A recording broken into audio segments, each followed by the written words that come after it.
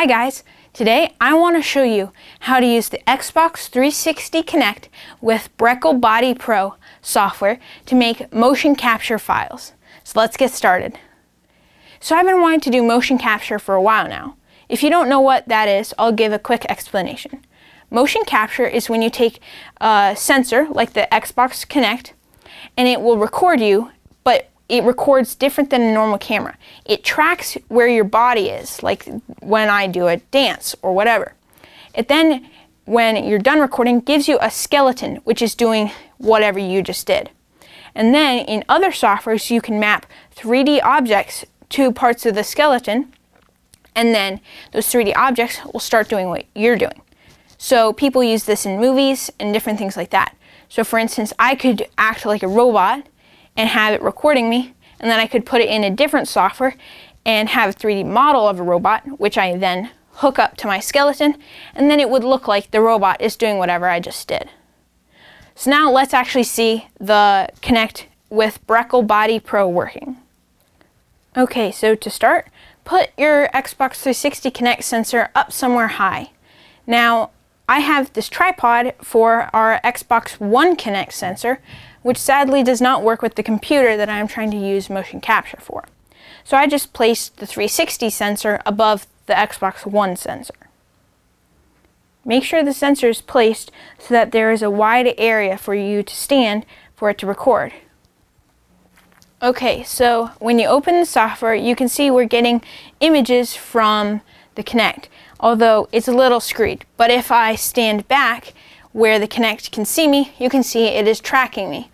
I can walk around a little bit, move my arms, dance a little bit, and you can see it's tracking me. So when we record this file, it will then send the file to other softwares where we can make it so that I'm a robot or something else.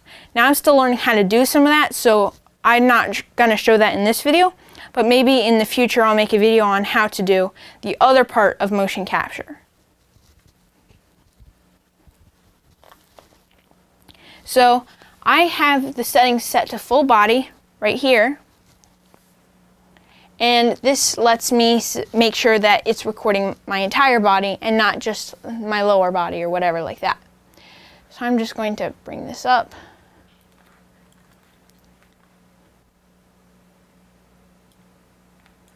Can I lower this?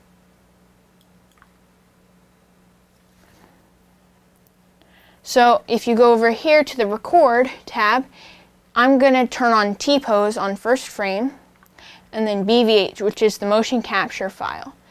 Hit browse, tell it where you want it to go. I'm going to tell it to go to my desktop. And then if you come down here, we'll name what you want it to be called. So I'm going to call it test. Then you can also tell it when I click the record button how many seconds it delays so that I can get in front of the sensor. So I'm going to keep it at 6. And I'm going to click start recording. Now if I run back over here, as you can see it's now tracking me. And I'm moving around a bit. And it's tracking me. So if I walk around a little bit, and move about, it's tracking me. So you can make cool movies that have animated characters doing whatever you're doing. So now I'm going to come back over here and click stop.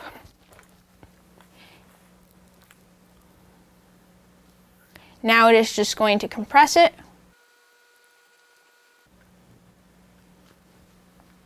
Okay, and if you click on preview, you can see what we just recorded.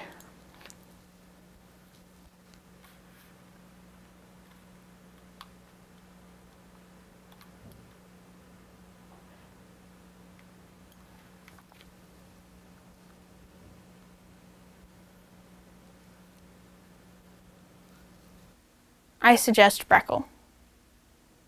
So as you can see, that worked really well. Now, if you're trying to get into motion capture making, I would really suggest using an Xbox Kinect and Brekel. And I think it works really well. If you enjoyed watching this video or found it helpful, leave a thumbs up. And if you really liked it, please hit subscribe. Thank you for watching.